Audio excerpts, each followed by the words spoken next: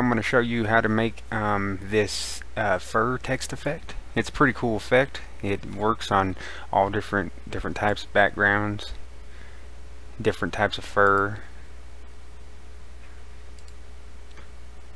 Looks pretty good. I think this one's my favorite one out of all of them. I don't know. I like this one a lot too. I made this one with without like a white background or whatever, just to show that you could put it on pretty much anything you want. You can use almost any font that you want. You want to kind of try to stay away from the font that, you know, the spacing between the letters and stuff like that, where they're not too squished, because the effect that we're gonna do, or whatever, the outside fur, it could blend all the way in and it just wouldn't look right. So you have to try to avoid that. This is going to be kind of a quick tutorial today, one of a shorter one. It's pretty cool. I'm gonna go File, New, and I'm using 1280 by 720. Going OK, and we're gonna go ahead and make a new layer to start off with. Then we're gonna grab our text tool, and the text that I'm using, it's called Dynasty. Yeah, we're Dynasty. It's on font.com. I'll leave a link in the description for it. And I'm using font size of 440 pixels. Just going to type out Gimp here. I'm going to click on our alignment tool, click on the text, and then click this one and then that one. And we are going to go ahead and right click on the Gimp text layer and go to layer to image size. And let's see, we are going to go back to the layer, hold down Alt and click, and then go up to select, and then go all the way down to path, then Control Shift A to deselect it. And we just made a path of that text. We're going to need it later. Or well, actually coming up here pretty quick, we're going to need it. So we're going to go up to File, Open as Layers, and you could download font, Google, or not font, I'm sorry, you could Google the fur textures on Google. You could find them all sorts of places. You don't have to use the ones that I'm using. Let's see, which one do I want to use? Just use this one. Fur 3. Just go ahead and go open, and then you could press the minus key on your keyboard to zoom out, and then Shift T to bring up the scale, and we're just going to scale this down to about right there. Press scale, press M on your keyboard for the move tool, and just move it into place where you'd like it. And it looks like I need to scale it up just a little bit. Shift T again, and I'll just push it out from the side a little bit. M on our keyboard again for the move tool, and that looks okay for me. And you could do Shift plus on your keyboard, or hold down Control and use your mouse wheel. It's totally up to you. We're gonna right click on this and then go to layer to image size. We're gonna go back to your path tab, right click, and then go path to selection. We're gonna go back over to the layers, and we're gonna right click, add layer mask. A white full opacity is fine. We're going to go to select, invert. Then we're gonna come over here and grab our paint bucket tool, make sure your color's on black, and just click. And now that part's masked out. Go Control Shift A to deselect. And we're going to put our color on white, and then we're going to grab our brush tool. And this brush that I'm using is called DP brushes. It's out of the Photoshop brushes. You could Google it and look for DP brushes, and you'll find it on the internet. I will leave a link, or I will make a brush of my own of this to give to you, either or. And we're going to click, if you get the DP brushes, there's going to be a few brushes, and you're just going to click on this one right here. And for this, the size, we're going to start out with a size of around 20 pixels. you'd have your aspect ratio the same, angle the same. You want to go over here to this dynamics tab and you want to click on it, and you want to, because the one that you will be on is the one basic, you want to scroll down and go to dynamics random and click on that, and then you want to click on apply jitter. And you could just fade link. You could play with this stuff if you want. You hear reversing stuff. I'm just leaving it as default. You want to apply jitter. I'm applying a jitter of 1.55. Then go down and I click smooth stroke and I turn the quality all the way up to 100. You could change the weight and stuff if you want. That's up to you. And that's it. The other reason why we created that path is because we're going to stroke to path, so we're needing that path. So we're going to go up to make sure this color is on white. We're going to go up to edit, stroke to path, and then you want to, it'll be up here stroke line, you want to click on stroke with paint tool, and then make sure paintbrush is selected, and then you want to emulate brush dynamics and then click stroke. And we're going to do this quite a few times, so just edit, stroke, path, stroke, edit, stroke, path, stroke, edit, stroke, path, stroke. We're going to do that about 4 times with that, and then we're going to turn the size up to about 25, and then we're going to do it a few more times. Edit, stroke, path, hit stroke, edit, stroke, path, stroke, and we did that twice. And now we're going to change the angle a little bit of it. I mean, we got the jitter on and stuff, but I'm changing the angle and making sure that when it jitters the angle changes also. So we're going to go to edit, stroke, path, stroke, and we're going to turn the size back down to 15, and we'll reduce the angle all the way down to something like that. That's fine. That's totally up to you guys. You guys can just go ahead and play around with that. And we're just going to edit stroke a bunch more times. Edit stroke. And what we're trying to do is we're trying to make it look like there's fur on the outside, and we want to get rid of these hard edges of the font. So just keep on doing that until you do that. Edit stroke. Edit stroke, edit stroke, path, and then stroke. And let's turn the size back up to, I don't know, around 22.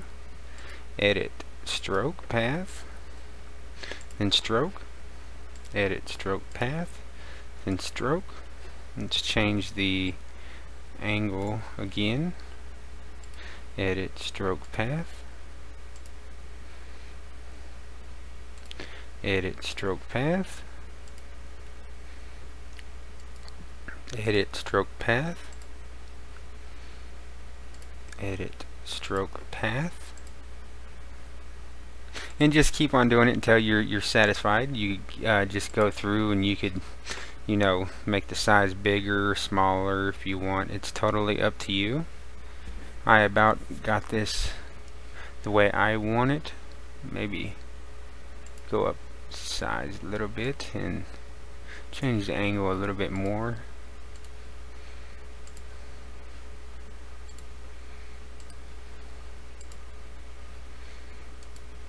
Edit stroke, path, and then stroke, and then you're just going to do this, like I said, a bunch of times until you get it to how you like it.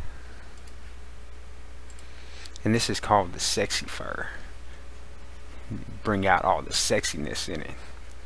Alrighty, I think I'm pretty happy with that. So I'm going to go over here, and you could click down here on the duplicate button, or you could go Control-Shift-D, and that duplicates it. And then make sure you click on the layer mask, and then right click, apply layer mask. And then we're going to go over here to layer, and then down to our layer effects, and we're going to do a inner shadow. And with the colors black, the blend mode is on burn, opacity at 100%, angle at -93.8, distance 5, the edge, you click on the edge, choke 0, and size 33, The contours on linear, noise 0. We could go ahead and preview that and see how that looks. And I think that looks pretty good. It just darkens it up a little bit and gives it a little bit more depth of field. If you want to say it like that, I don't know. It's totally up to you what you want to call it. And we're going to just go ahead and that's fine for my preferences. We're just going to go ahead and click OK.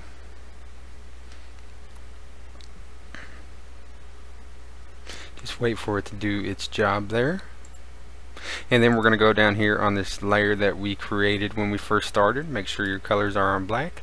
We're going to grab our circular ellipse tool and we are going to make the shadows now, and we're just going to do something like that, and then we're going to hold down the shift key and add another one.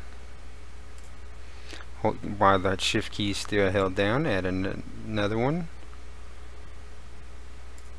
But this one I'm going to go Control Z, Control Z. I'm going to go all the way across with it. So we'll start over here with shift still held down. And one for right here. We're going to grab our paint bucket tool and fill it, and then Control Shift A to deselect. Then we're going to go up to filters, blur, Gaussian blur, and I'm going to blur this one by, I don't know, around 36 pixels. Press OK. And then we are going to make another layer. Press OK.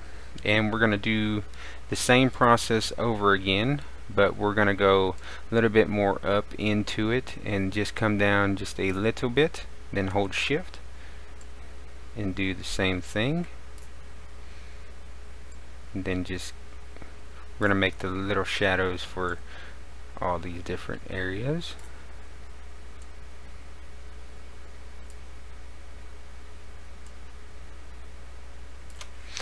Then grab our paint bucket tool, fill them, Control Shift A to deselect. We're going to go back up to filters, then blur, then Gaussian blur, and we're going to blur these by 30 pixels. Press OK. And then we are going to grab our move tool and we are going to just move them up into place just a little bit, and that's fine. Right click, layered image size. Let's see here. Let's go ahead and click on both these to link these together, and let's just with the arrow key press the down button, or the down arrow, I'm sorry, on your keyboard. I'm just going to move that down just a little bit, just like that. Then right click, layered image size, right click, layer to image size, then unlink these, and then go below this layer. Oh, and another thing I forgot to mention, if you don't know how, if you don't have the layer effects, I have a tutorial on how to install these and where to get them. Just go ahead and look on my channel and the video will be there. Let's go on this Gimp layer, and let's go ahead and make a new layer, and let's go ahead and push that all the way to the top, and let's go wait, oops, I'm getting way ahead of myself. Let's go to the background layer and let's add a background. And so we're going to go to File, Open as Layers, and let me go in here and let me find my textures. Let's see, what do we want to do for this one?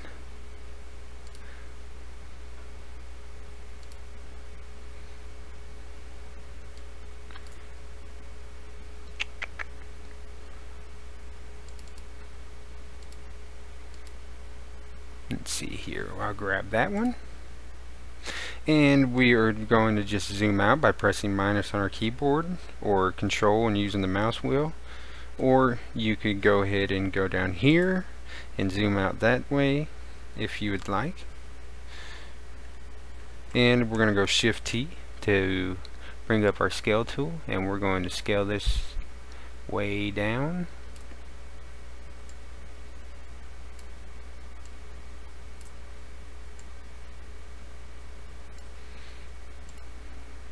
Scale, and we're going to zoom back in by pressing Shift plus on our keyboard or Control and using the mouse wheel. Press M to grab our move tool, and let's see here. Let's see, do I like that background? I don't know if I like that background. Let's go ahead and delete that and grab something else. File, open as layers, and let's see, I'll just go ahead and add the curved wood floor again. So we're going to zoom out, minus on your keyboard. Let's see, let's Shift T, and let's scale this way down.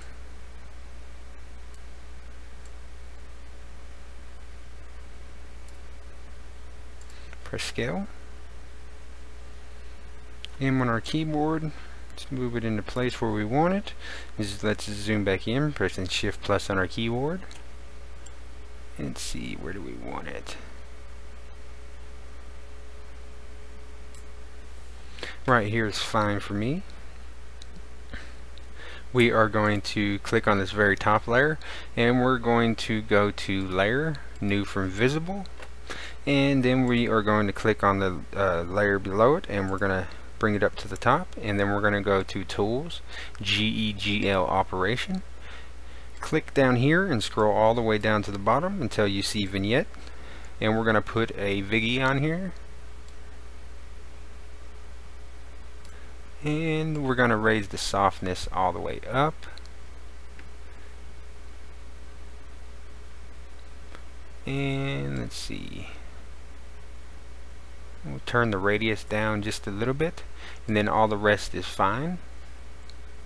That looks good to me. Press OK.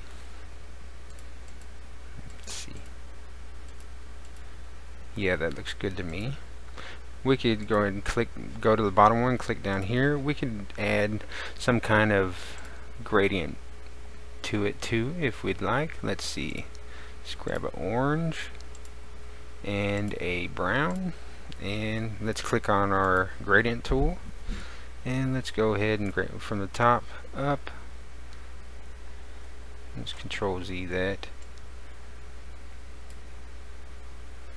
and then let's go to overlay, or no, soft light.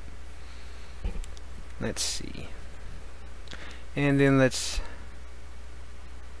drop the opacity down to about 50%. That just brings out the color a little bit more. Yeah, that looks good to me. And that is how you make the sexy fur effect. You could use this on like I said, many different fonts, many different furs. It looks pretty awesome if you ask me. Like I said, you could do all different sorts of furs. I hope you guys enjoyed this. I hope this taught you guys something. If you have any questions, please leave some comments. Like, subscribe. There will be a bunch more coming where this one came from. Thank you. You could download the project files on my website. I will leave a link to my website, and you can download this actual project that I just did, so you can look over it yourself. And it'll have this image that I made. And let's see, and there's tons of other tutorials and downloads and stuff on there. You can go ahead and check that out if you'd like. I appreciate it, and have a good day.